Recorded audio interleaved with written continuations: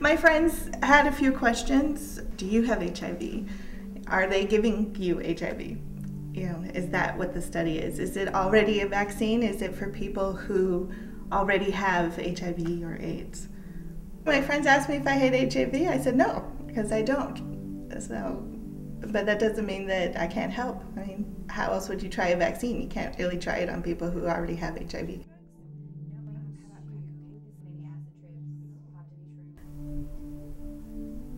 It's important to me because, one, I want to help.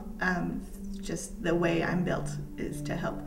And the other reason it's important to me is that I know people, or there's also people that whose work I admired who ended up passing away from HIV/AIDS. So the idea of being able to stop that from happening sounded great to me.